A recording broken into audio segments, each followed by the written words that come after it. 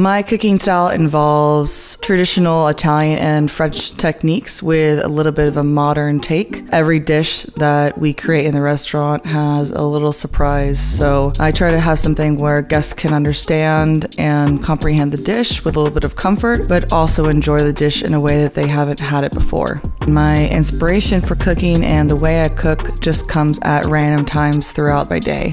I might see a product and start thinking about it in a couple different ways, and it springs a few different ideas. The amazing part about food is that it's so versatile and you can just do whatever you want with it as long as you make it taste good.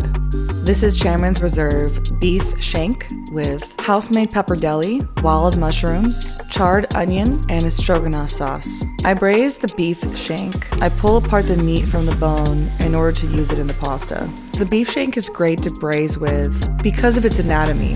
The fat on the shank tends to melt away after a few hours of braising and really helps to evolve a lot of the flavor once you pull the meat out. The beef shank is also a great cut of beef because it is so large. It's able to provide a large amount of yield and a better amount of product for the restaurant as a whole.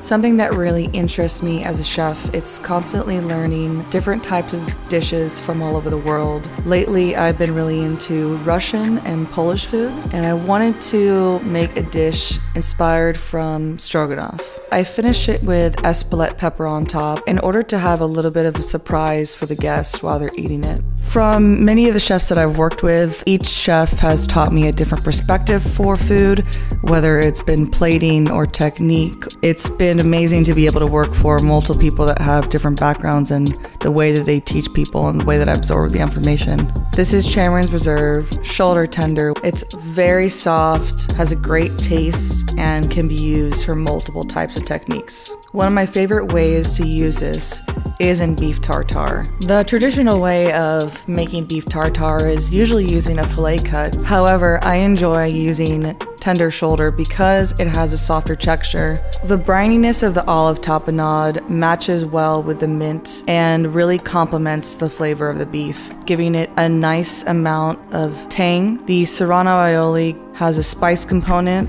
that elevates your taste buds as you eat it. Eating it with the pumpernickel adds a little bit of crunch to the dish and reinforces the sweetness. Most people are really surprised when I use a beef shoulder tender because of how tender it actually is. It truly melts in your mouth. It's very easy to cut and very easy to work with. This is Chairman's Reserve flank steak. It's a very approachable cut of steak. It's very tender and absorbs strong flavors. To prepare the flank steak, I seared it in the wood fire oven in order to get a nice char and brushed it with a sweet and tangy 5-spice glaze.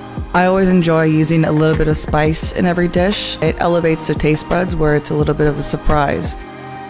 For the quinoa risotto, we saute that with garlic and shallots, charred scallions, and spinach. To finish this plate, I slice the flank steak and place it on top of the quinoa risotto. The quinoa gives it a lighter grain so you can still really taste the flavor of the meat.